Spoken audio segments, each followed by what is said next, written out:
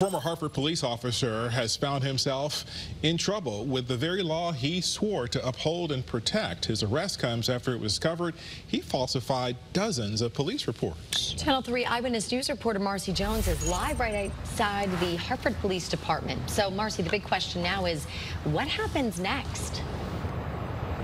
Good morning. That's absolutely correct. Michael Fallon is facing charges of perjury, forgery, and also a computer crime. And pretty soon, this former Hartford police officer will have his day in court. Now, the 28-year-old was actually resigned back in March after inaccuracies were discovered during a routine audit. An investigation found Fallon over-reported traffic stops and incorrectly reported gender and race on dozens of occasions. Eyewitness News learned Fallon admitted to sergeants he purposely lied on activity reports 33 times to embellish his activities over a 4-week period. Fallon said his motivation for the scan was actually to impress his supervisors with increased activity. Back out here live, the former Hartford police officer Michael Fallon will have his day in court. That is set for next Wednesday. Reporting live in Hartford, Marcy Jones, Channel 3 Eyewitness News.